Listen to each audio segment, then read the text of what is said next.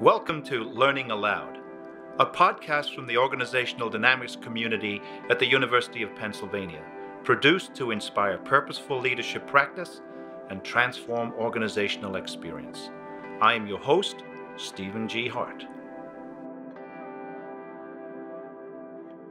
My guest today is Dr. Alan Patterson, author of the new book, Burn Ladders, Build Bridges, Pursuing Work with Meaning and Purpose. Dr. Patterson is an organizational development consultant specializing in executive and leadership development. Having led hundreds of clients for over 4 decades, Dr. Patterson continues to ignore standard coaching methods. Instead, he has opted to pursue and lead clients down the path of meaningful careers that are not only successful, but also deeply personally rewarding.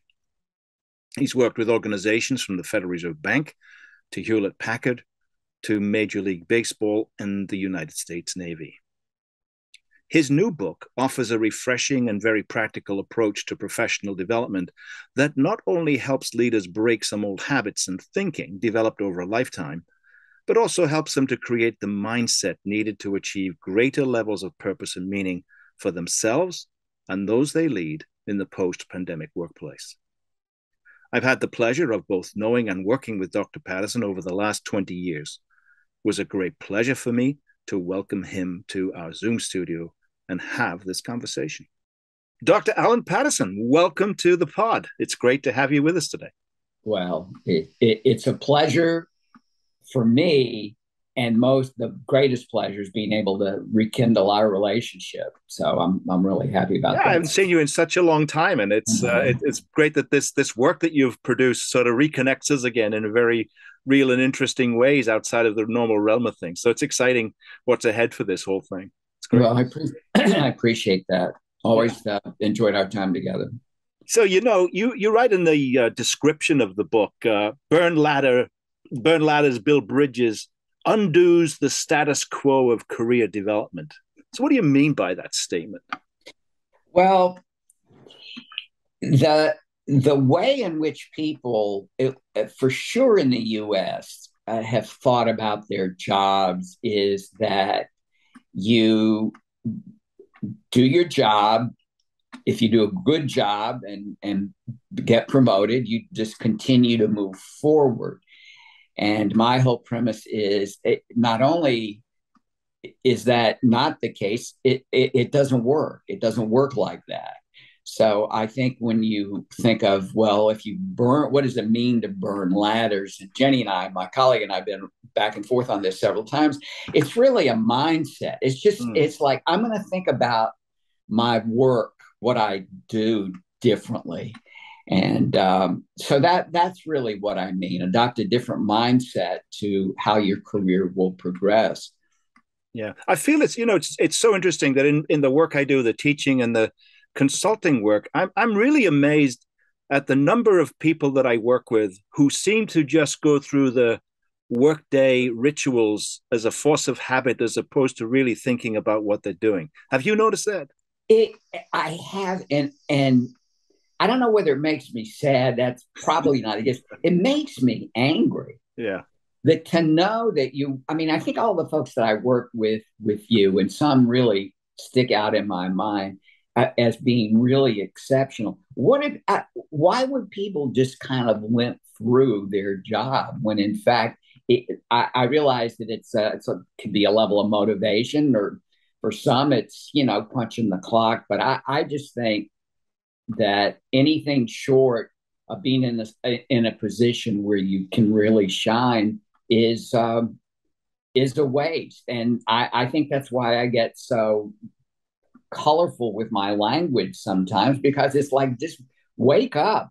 You don't have to do things this way when it's, I guess, really none of my business. Yeah. Well, it's been around for a long time. I try to go back to see when this career ladder metaphor made its appearance on the stage, and I think you reference it in the book, saying it kind of coincidentally rose with the rise of the industrial age along with the American dream. How did you make that connection with those two things? Well, the funny thing, Steve, and I don't know how much you heard about the American dream before you came to the America. You Oh, know, it's a lot. yeah, yeah. I mean, it is really a big deal. And when I first thought I was going to write this book, I got really hung up in the beginning about where this came from and where these expressions came from and what was driving them.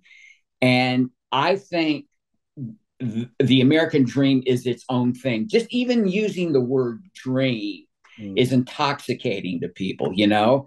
And if you say who really believes in the American dream today, I think the people you would go to are people that have immigrated into this country because for them, they've aspired to be part of something that's bigger and freer.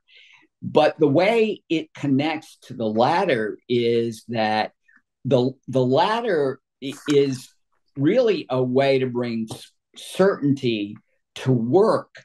And so if you continue to work hard and do what you need to do to progress, it has that American dream quality to it. It's like I'm destined to be able to do something bigger and better, which is you could easily comment, you know, that's Americans believe that. And what I learned in doing some research around this, Steve, is there is a big sense of entitlement that I never really understood. And what I mean by that is to say, when you talk about discovering the frontier, well, that's bogus. It's like, you know, we discovered nothing. It didn't exist until somebody saw it, you know, the tree fell. And that we deserve that and could pretty much flatten anything in our path because as a country, we settled it coast to coast. And all of that has that rugged individualism. Everything that's associated with America, just work hard, just nose to the grindstone, you know, just pound it out, pound it out. Achievement is rewarded. And the same thing goes for how you build it into the latter. It's just, to me, it's just affirmation that you're involved in the same process. Whether, I mean, I'm as much as I think I'm a psychologist, I'm not. But you could say, well, how this is really baked in to the culture, to the U.S. culture. It's not like people are consciously directed or taught. You believe in the American dream. It's just the way things unfold, only to find out it's not as big a dream as we thought. Yeah, you use a lovely phrase in the book that stuck with me. It's been buzzing around in my head since I read this. You talk about both the ladder and the dream as barriers, not promises. Yeah. I mean, that spoke to me very viscerally, having sort of been attracted to the American dream and to some extent feeling like I've accomplished it. But it's interesting. Well, I can't say you have or you haven't. I'm a betting man. I'd say, knowing the work that you've done and the quality of the work that you've done, that it's been more gateway than a barrier.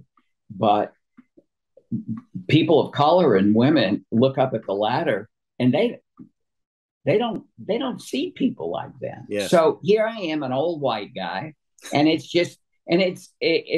never occurred to me that way.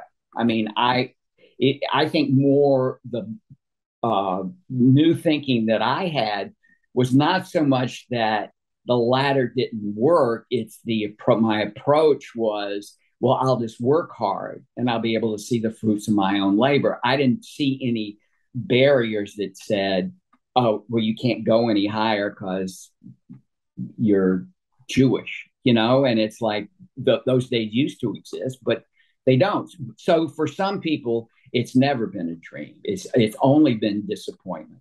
Yeah. You said in an earlier remark here about the foundation of the U.S. Corporate system sort of being more about rugged individualism.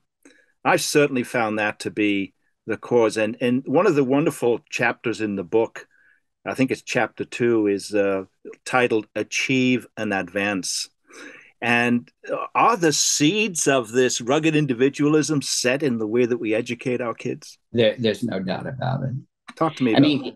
Well, one is, Steve, is that it's articulated in history. So if you're studying history, I'm assuming kids still study history, and they do, then you watch how where the stories are, where the myths are, where the legends are. It's all about the Wild West. It's all about, that's where the image that we have of ourselves. So it kind of reaches that more at into people's psyche, the penetrating oil into our psyche, to say it's there. But the other piece is, I think, clearer when you look at it economically and say, well, how does that figure in? Well, entrepreneurism, it just ties in that there are no barriers, or at least that's what people are told,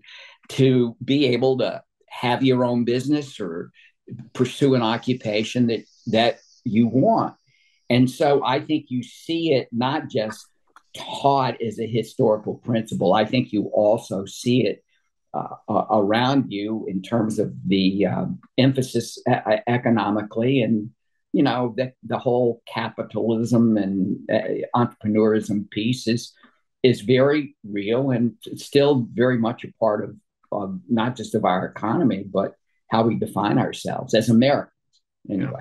So what are you advocating then in terms of some ways that we should reframe the way we educate and teach kids? What's lacking in the workplace is a sense of purpose and meaning, a collaborative framework. So in your opinion, what needs to sort of change in terms of the experience that young people have in any level of education? I'm sure every time I have this question with people, I seem to get earlier and earlier in the process of formal education. But where's a good place to begin this indoctrination? A different future awaits for us. Yeah, well, I say any way you slice it, it all boils back to your mother. That's the work blames schools blame families blame. Okay. I think a couple of things, and I think there's an awareness of this. Call it what you will.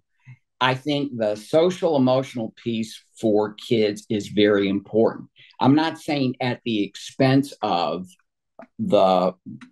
what types of subject matter are critical, but it's that Carol Dweck philosophy of, do you have a closed mindset about this or an open mindset? How do you define success?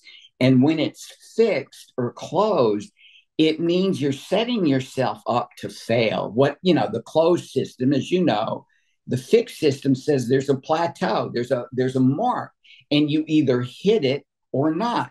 Now, people could say, well, what's so bad about that? That's being goal oriented. Well, the problem is that people define their personal value based on that. It's, I didn't fail, I'm a failure. Mm-hmm. Whereas if you look at, and you see it in kids, she studied kids. I mean, I just read her one book, but I'm sure there are many, many more studies that support the kids that torture themselves because they're not good enough. That story about that kid on a swim team at age 11 or 12 said, well, I'll never be Michael Phelps, so what's the point? And quit. Yeah. Who says you have to be an Olympic athlete? Where's that open mindset, or where you're actually focusing on the word process or the education? It's like, of course you're going to fail, but the experience is, how can I get better? How can I learn more? And keep it open in that respect. And I think that's what has to be encouraged. There's some people that would say, well, that's just fluff. That's snowflake philosophy. You're just saying everybody gets a ribbon. That's not what I'm saying at all. That's not what that means. It means, I don't know, how long did it take you to learn how to play the guitar and other instruments? And how much better are you now, and however you define better, than you were 30 years ago? And so if it's like, well, I'm not as good as somebody else. Well, why is that the standard? Why couldn't it be, here's where I am, here's what I've done, here's what I enjoy, and emphasize, as corny as this sounds, the process of learning. That, I think, well, you said that back a few weeks ago when we were meeting on my podcast kind of thing. And you in particular said, it is so important that the emphasis is on thinking and education. And that's just cool. That's really where it's at. And as far as I'm concerned, it doesn't mean people get a pass on reading, writing, and arithmetic. That's not it at all. It's not an either or thing. So you take the social emotional component. That's that study that was done. What do you think your parents want you to do? It's get good grades, not care about other people. It's crazy. So all the emotional intelligence that I think people understand, it really is something to it. And I think people really feel less frazzled and put less pressure on themselves and say, okay, so you had a bad night. What do you want to do? Shoot yourself for it? Yeah. And the answer, you did a concert and it didn't sound right, or you worked on a project and didn't go the way you wanted. I don't know. Stuff happens. So I think that in terms of education, it's an appreciation for that, but it requires more engagement to do that. Because think about it. If there's just this, you either pass or you don't, you either succeed or you fail, it kind of takes the pressure off the individual to say, well, you're going to have to try harder. What can I say, Steve? It seems like we lose a lot from our infant status to becoming a more aware adult. We kind of lose the capacity to just be playful with ideas and with things, and either the school system or our parents beat out of us the prospect of failing and seeing it in a very negative light, where I've learned truly that failing at something is definitely the pathway to renewal and learning. And as you said about playing the guitar, I've had an acoustic band, and I can play all day and all night in my basement, but it's only when I get out in front of an audience that I recognize whether or not we have anything to offer here. You've got to be willing to put yourself in that position. Absolutely. To learn whether or not you have something worthy to offer. And how do we rekindle that capacity? Well, again, this was part of a discussion you and a couple of other colleagues and I had a few weeks ago. And Jenny and I thought a lot about it. I mean, we were really moved by this. And I don't know that everyone would agree or see it the same way. And that is, I'm saying, I said this in the book, the creativity and the ability to it's not just thinking logically or analytically. That I understand. It's being able to make sense out of that. You take curiosity and creativity on one side, and you take judgment and discernment and the more rational thing on the other, and say those are the rails, not just what you accomplish. So we've engineered out the school system has engineered out the creativity side, and so the focus becomes really a solo mission. It's your job is to do good, to get good grades, to pass the test, to memorize the passage, and do it better and quicker and faster than you have before. And that's the sense of achieve and advance. Okay, now what's next? You go from ribbons to scholarships. You go from scholarships to, being number one in your class. And all that stuff sounds good and sounds aspirational. And why would you be anything less? And I think it's really the acceptance that your mental health and emotional health, for sure, are based on how you see yourself and your sense of worthiness. And there is no major premium in the educational world, unless you're an art major, I suppose, to say that the level of creativity and animation that is so prevalent and curiosity. It's like I had a client just recently, someone I hadn't seen in years, but a former client. He called me. He said, I'm getting killed by my new boss because I had all these interests in other things besides just the science. I wanted to learn supply chain. I wanted to understand the finances. And he told me, his boss being he, told me, just do your job. Yeah. And you're not. And it's like, I don't know, who would you want to be working with or for? Yeah. Or have worked for you? Somebody that had an interest in the business and understanding that, or somebody that was just good at one thing. So, well, it makes me wonder about the amount of human potential organizations throw away. To me, the agencies that's all over this is Gallup, and Gallup says, both worldwide and in the U.S. The level of engagement, people say that they're very engaged and engaged in their work is around 30 to 35%. That tells you 65% of the people in these surveys are saying they're not engaged. It's like saying, if I rated your plane on a scale of 1 to 5, 5 being you're a virtuoso and 1 being you're a slug, and I rated you a 3. Let's imagine I rated you a 3. Is that something you would be content with? Is that something you would want to understand better? And the answer is, of course.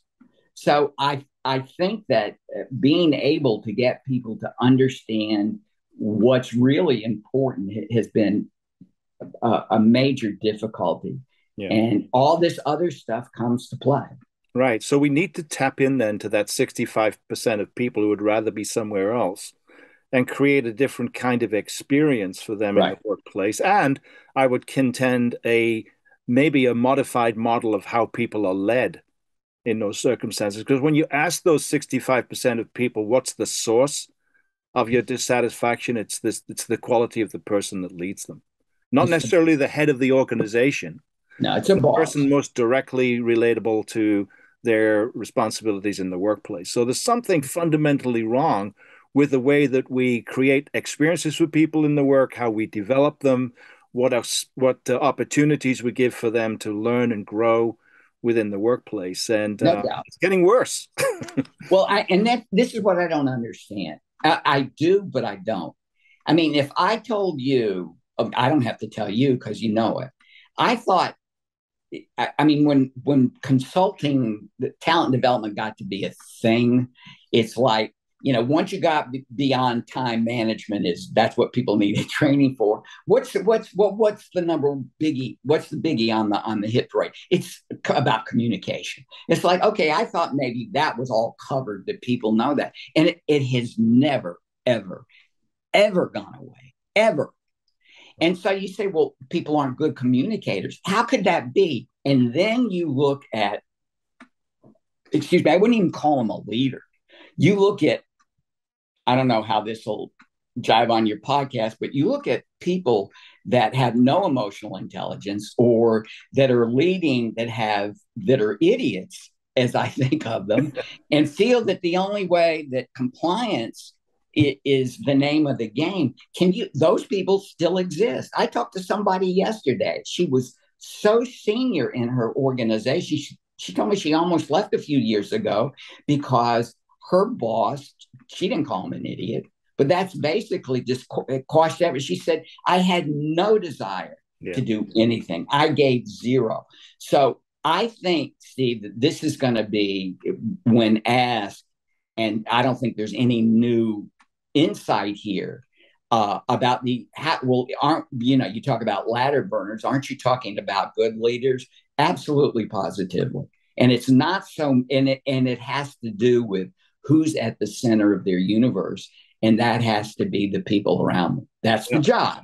The job is to make others successful. Oh, well, that sounds really, touchy-feely. Well, It is. What can I tell you? That's your job. Help your team succeed. Create the conditions for them to succeed. Guess what? Companies are more profitable. You just look at the research that you would find from emotionally intelligent leaders to what Gallup has to say. It's the higher engagement leads to, I don't know, you want to measure profit, but it's there. Why? Because people give more. And that's the key. How do you get to that? And you don't get to it by sheep dipping everybody and thinking that they're going to be led or managed the same way or the way that's my style. But to me, this is old news, but apparently it isn't, Steve, because there's still people that are in management positions that way. Yeah, and one of the other tenets of your book, or one of the other consequences, I should say, of what you've just described is those people who don't have that sense of relationship with their boss who is open and willing to learn, they end up being in this state of being stuck. Yeah. Right. So talk a little bit about that. That was a fascinating segment of the book that I liked a lot, and I could recognize it a lot in clients that I work with who report the same experience to me and yet don't know quite what to do about it. Well, I'd like to think, and this is not an original thought, I'd like to agree with those people that say, well, being stuck could be a wake-up call. Really. It's not as bad as you'd think, but it sucks. I mean, that's why do people get stuck? I say that it's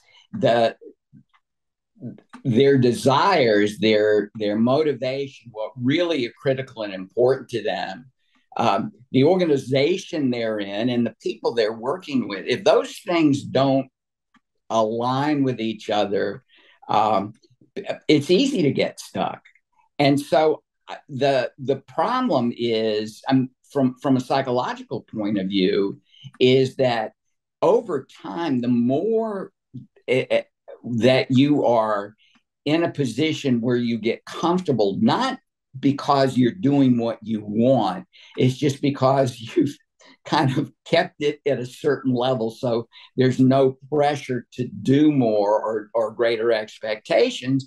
And then after a while, people say, well, I'm not so sure that I want to do this, or that my life or job, I should say my job, is not fulfilling. And whether it's because they bumped up against a tough boss or whether they're in an organization they don't like. So it's what's that all about?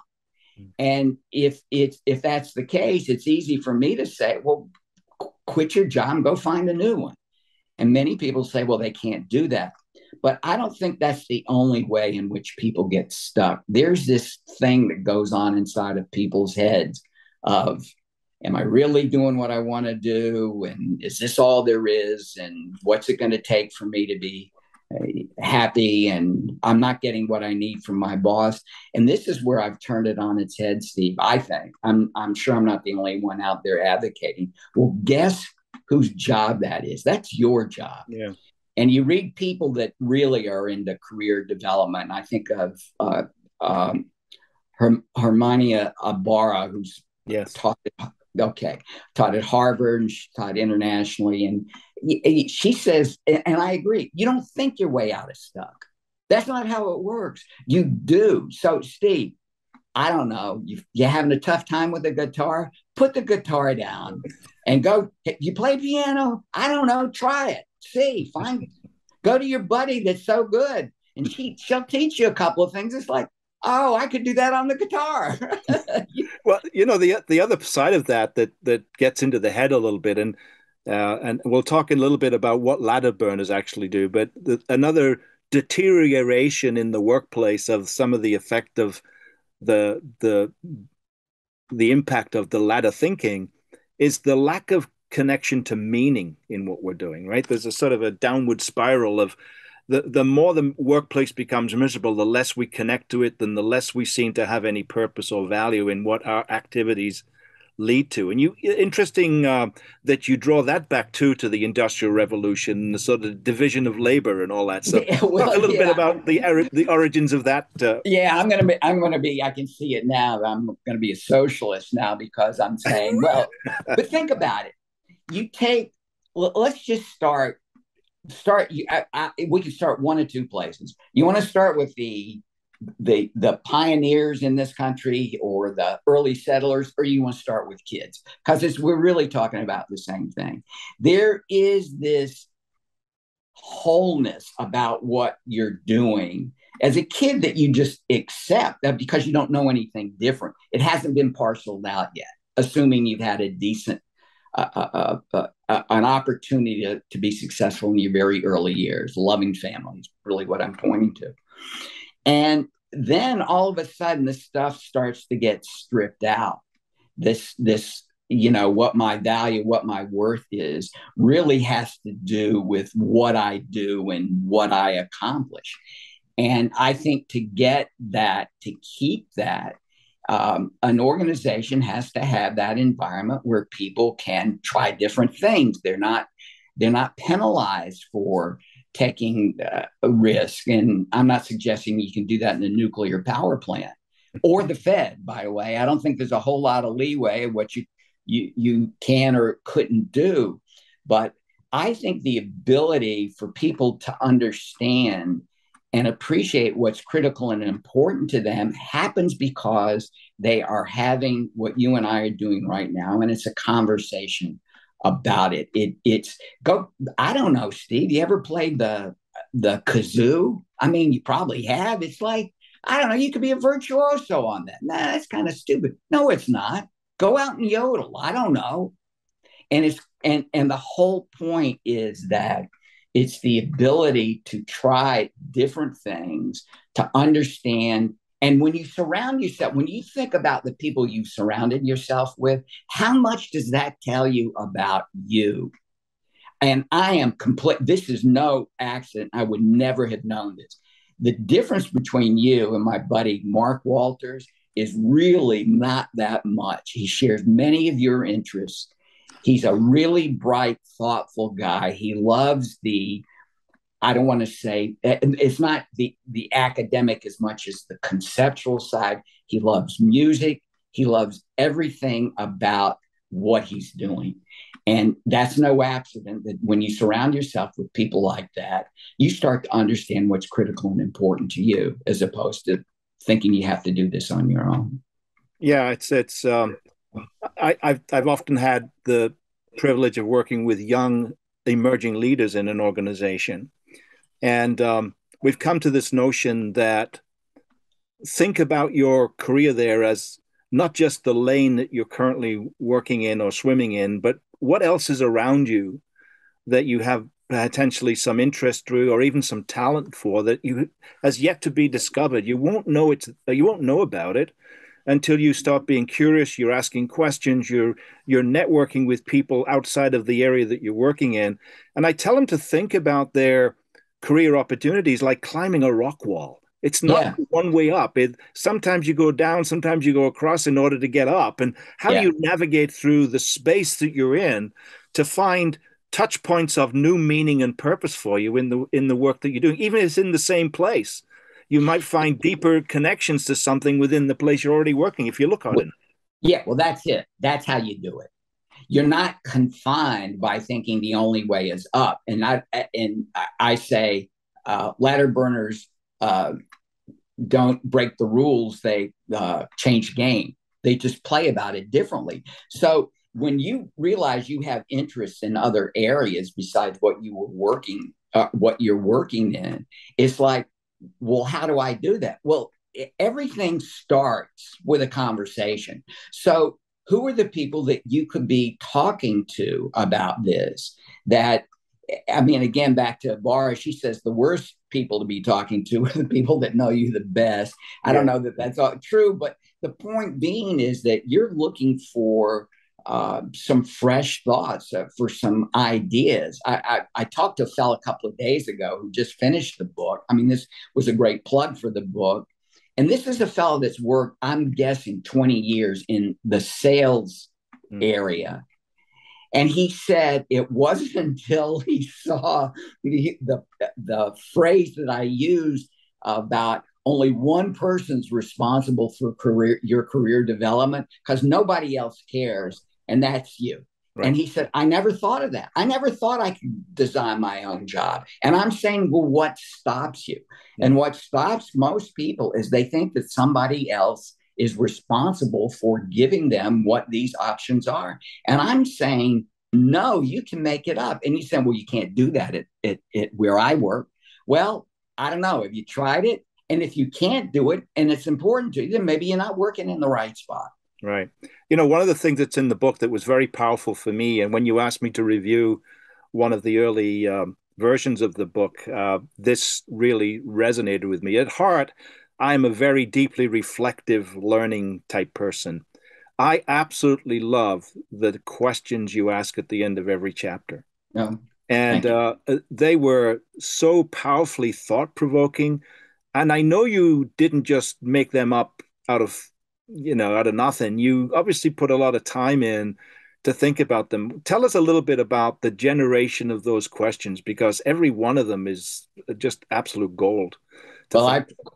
I appreciate that. I'm not so sure that I saw them all as gold, but I really appreciate your perspective, Steve.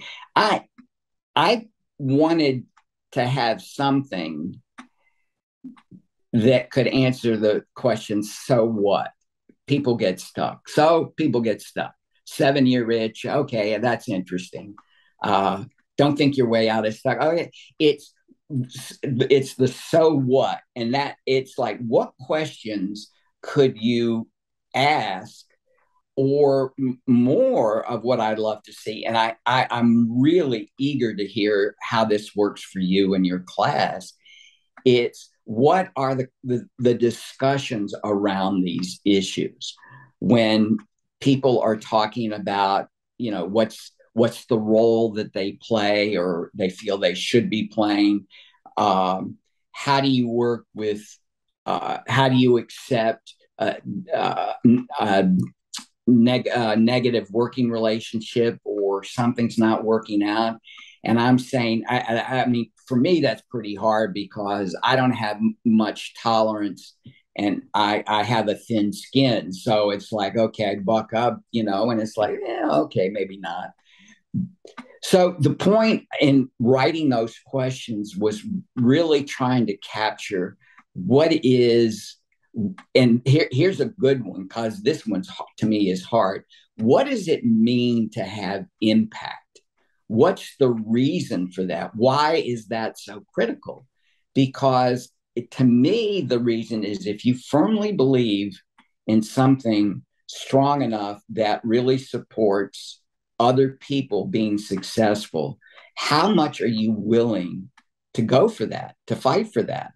And so I'm saying, forget all the stuff and negativity you hear about persuasion, influence, and politics. Baloney. If this is important, you can learn it as well as the next guy. You may not like it, you may not be a pro at it, but at least you have to appreciate it. So you get people thinking about, okay, who are the influencers in this situation? That's just a logical outcome of saying, I want to have impact. Well, impact with who? And how do you do that? So it's some are those questions, I think, Steve, are really more are pragmatic, and others are like, well, how, like the Clayton Christensen quote, how will you measure your life? I'm like, oh my God. Yeah. Yeah. Where do I go with that? Yeah, it's interesting. The book, to me, and a couple of people that I know who have read it now, who I've recommended it to, and we've had a chat about it, they say, it kind of works on two different levels. One is the sort of a self-assessment. What's my own feeling toward the work I'm doing, and the track that I'm on, and the level of engagement, satisfaction, and purpose and meaning I get from my work. You can certainly discover opportunities for the self in there. But the part that really appeals to me as an executive coach is really the chapter that begins with what ladder burners do, right? Because here's where now we start to reorient the minds of people who are in influential leadership positions about doing things differently. And you identify 5 critical things that a ladder burner does. And I'm wondering, talk a little bit about each of them just a bit and give us a sense of it. But I love the notion that this is stuff that's eminently learnable. Oh gosh, yeah. With a leader who has an open mindset. Absolutely. I mean, you and I know we're kind of are educated in the same field, in the sense like, okay, which comes first, behavior or changing mindset? And it's like, well, let's go after the behavior because we can be concrete about it. Now, will that change mindset? Maybe so, maybe not. I wanted to approach this a little bit different. I'm saying the first step starts with any job, whether you're going to climb the ladder, build the ladder, burn the ladder, have your own business. It has to start with a base of competence and credibility. You've got to be good at something. And why? Because it shows pride in what you're doing. Now, your first job's not your last. And you could say, well, I started off in the mailroom, and that's not my aspiration. I'm saying just be good in the mailroom. Don't, first, second job, just enough. And the other thing that is so often overlooked, and I don't know who the role models are on this, and that's really kind of important. Either have to have a good boss or you have to read the book, is to build, as part of that base, is to build a base of credibility.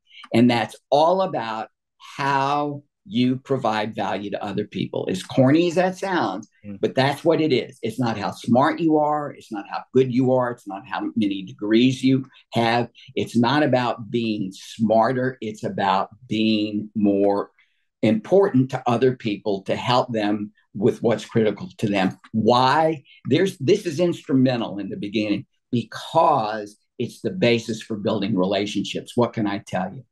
So it's a basis of truth, and it's a basis of credibility. Then I was thinking, Steve, well, what's next? Well, I know you must feel the same way. This isn't like, well, leadership is leadership regardless where you are. Well, it looks different. And what makes it look different is the context in which it's happening. Now, most people think that's a job description. It is bigger than a job. What I'm saying is, to hell with a job description. You need something to get going. And organizations need them to document for all kinds of purposes. But what I'm saying is, you're creating a context to start to understand this meaning thing, where you can start to build out from what you're working on to the bigger picture. And that context is going to include people. So now I'm trying to populate my own little world here and say, okay, who's critical as I see it from where I sit? And I don't know if that means you're dealing with the president of the Fed in your district, or is it just the people that are two levels above you? The point is that you start, I can't tell you, only that you start to see where and how does my job fit in. Who defines this? You do. You do. So now you're taking that ownership of defining what that context is. Then now we've changed. Now we're on a different path, because now I'm saying it's not that expertise is not important, and competence, meaning expertise, is not important. It's very important. But the build out is not on that technical side. The build out is on building relationships. So now you're at the bridge. And so if I had a visual, it's like there are two lanes going into the bridge. You got technical, you got emotional intelligence. You get to the bridge. That's number 3. And now it's all about building relationships. Not that that hasn't happened, but that you start to put a premium on this, whether they're people you work with, people you need to know in the organization who are influential, or people can help you with your career. I mean, there are many ways to characterize this, but this is not just building networks. Networks, in my mind, connections are, I don't know, can you get me a couple of tickets to the Phillies? I said, can you give me tickets to Hamilton? Come on. So those are connections. I'm sorry, those could be people that acquaintances, but you look at connections as a way to build, it's a means to an end. When you talk about building relationships are the end. That's not there. People can help you and all, but this is where you're headed, because the more the better connected you are, the better grounded you are through understanding what's critical and important to other people, the greater, here's the more self-serving part, the greater your opportunities are. Who knew, Steve, that you and I would be working together? Any of the jobs that I really thoroughly enjoyed when I was consulting, it's like, how the hell did this happen? I don't know. You put yourself out there. That's the bridge. And the bridge is everything. People, and if you did nothing more than stay there as, build that basic competence and credibility, define what your the context of your work is, because that's going to change. The players are going to change. The job requirements are going to change. You build bridges. Now we're into the really good stuff, because with those relationships, this is how you create impact. And I think it is so learnable and so doable. And let's just drop the BS about sucking up and playing politics and trying to get people to do what they don't want to do. No, that's manipulation. That's not what I'm talking about. I'm talking about Steve, I got a question for you. How do you think I should approach Jeff M on this? What do you think is the best? And now you're empowering me to figure out, okay, how do I get an idea passed through? Selling your ideas and gaining commitment is huge. I'm not saying I'm going to get it every time. I'm not saying everything that I recommend is the best. I'm not putting myself on that pedestal. I'm just saying it is a skill set like no other. So the communication, the active listening, the being able to speak to the level of the audience, that goes back to that building credibility. You can't blow by those skills.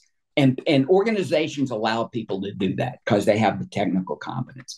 So now I've got impact as number 4, and number 5 is creating meaning. And that one to me is tough. It's like, well, what does that look like? Well, it's going to depend on what's critical and important to someone, to a person, which varies. That's in the intrinsic motivation. And so how you get at that is to understand it's really deep inside of saying, this is the stuff that I really like. And this is the stuff that gives me joy. And it may be for an instant. If you're lucky, it may extend over a period of time, but I know where I'm headed. I had that happen this past week in recording the audiobook. I don't know, something about being in front of that microphone and thinking I'm doing stand-up comedy or something, Steve. It's just like, what's the big deal? To me, it was a big deal. Yeah. And so, and everybody's big deal is different. So it then says, how can you help people do that? And if you're looking at it organizationally, now we have a real concrete discussion on our hands. It's like, so how do you do that? What are the expectations of leadership? And what if I told you I wanted to go from engineering to finance? What's my pay going to be? What's my title going to be? And I'm not saying they're not important. It's just all those things can be figured out.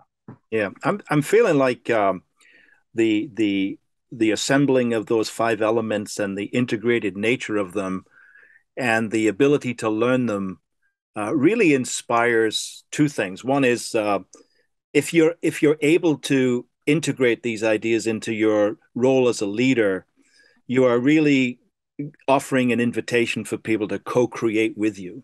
Unbelievable. Work, right? And then the second part of it is, I think, not only do the people that work with you and for you have a greater sense of accomplishment, but leading suddenly becomes fun again. It should be, and you've suddenly found now, hey, there's real purpose and meaning to what I'm doing as a leader, irrespective of the kind of work, no matter what the field is. It has that effect of just raising everybody's game in the work and finding that connection with people. Margaret Wheatley once said, "We don't know who we are until we're in relationship with others." Right. And this offers that chance to be in that deeper level of relationship. In bounded by the joys of the work we do together. And I'm saying that now we're at it, partner. We're there. That's the state I want to be. You say, well, you didn't say this. people are going to argue and say, well, that doesn't last forever. Nothing lasts forever. No, That's no. not the goal. It's not like, okay, see, that's the fixed mindset. Yeah, Either it's going to be euphoria or not. Baloney. It doesn't have to be like that. I got a chance this past weekend. I was on cloud nine, and to your point about when you can help other people be successful, there's something about that. I talk about a couple that I met when I went to on a photography trip to Northern Ireland, and they were, I came to love them. I mean, they were just really dynamic people, and the husband had worked in sound engineering as part of the development in one of these pre-internet related government sponsored programs in a university, and his wife was also part of this. Point being is, unlike Al Gore, they really did work on the internet, and when they talked about those experiences, it's like, I mean, you should see this. He showed me a video of the first, what looks like the first kind of video call that was done in the 70s. And it's so archaic. He was so proud of it. And he said people would stay up all night working on these projects. And it's like, what causes somebody to do that? And they talked about it like it was yesterday. So you can only imagine how meaningful it was to them. But let me tell you, I got sucked in. And then it makes me think about the other people that I like Mark Walters, like you. It's just fun. It's just a kick. Yeah. And it's non-judgmental.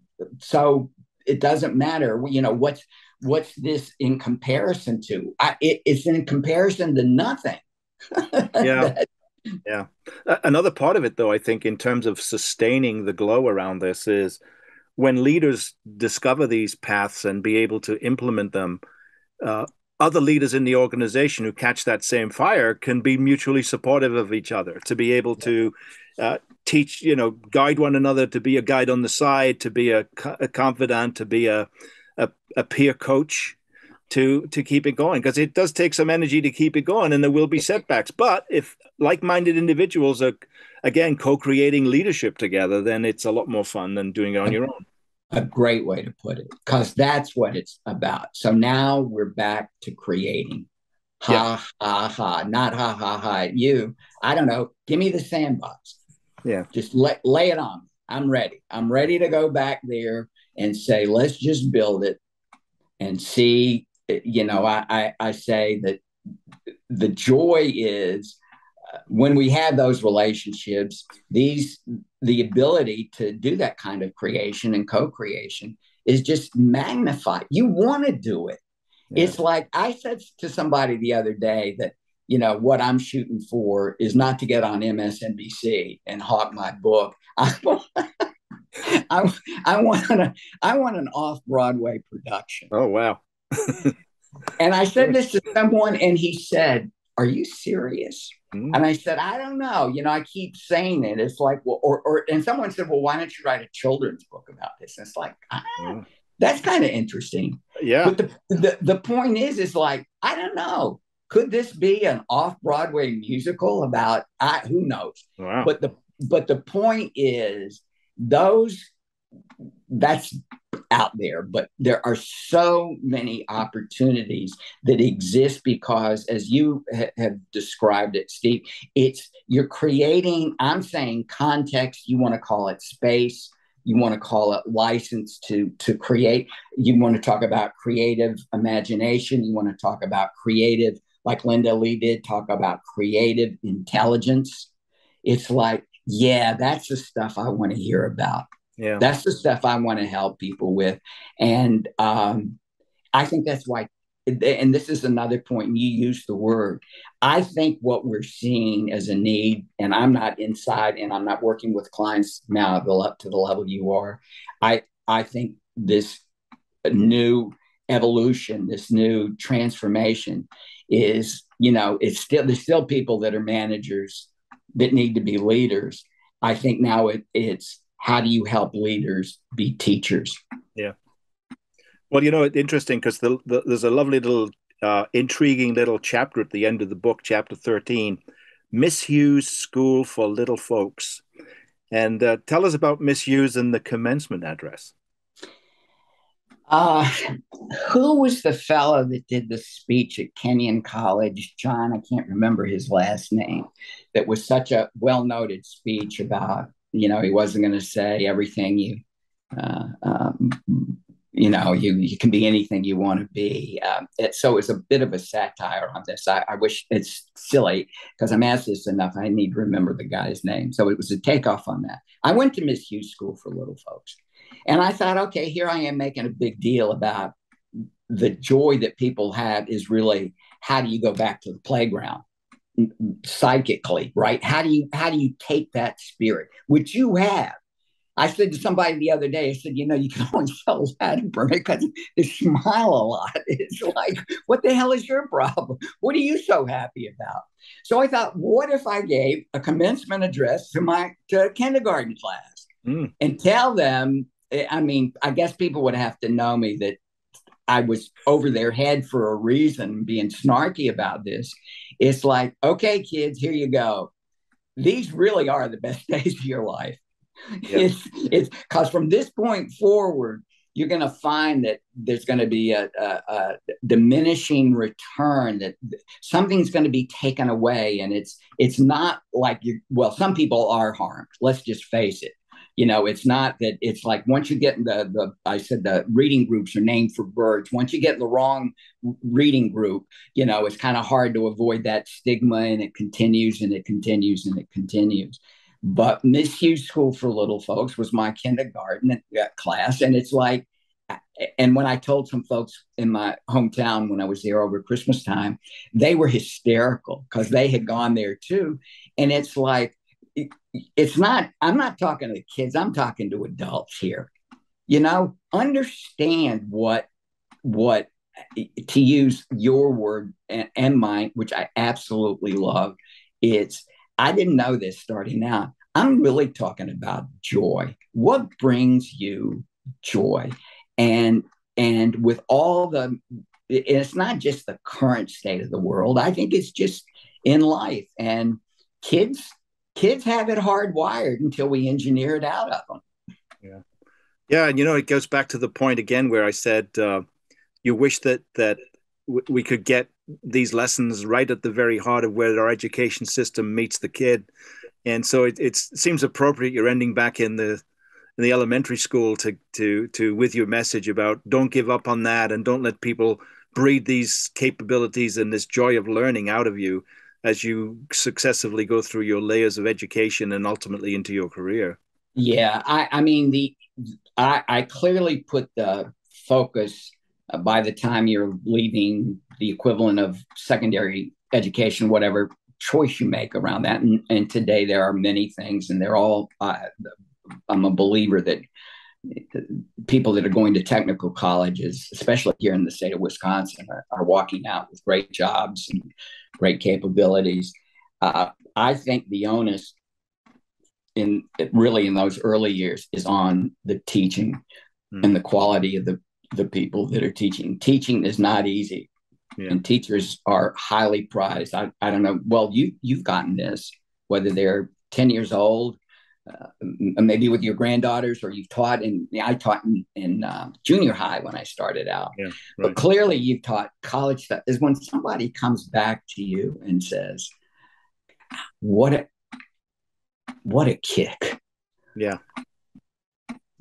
And I've called up one of my professors who I really, really, really love, died several years ago. And I found his son on LinkedIn and called him up and said, your dad meant the world to me. Because he just, things that he told me about that I've never forgotten. Yeah.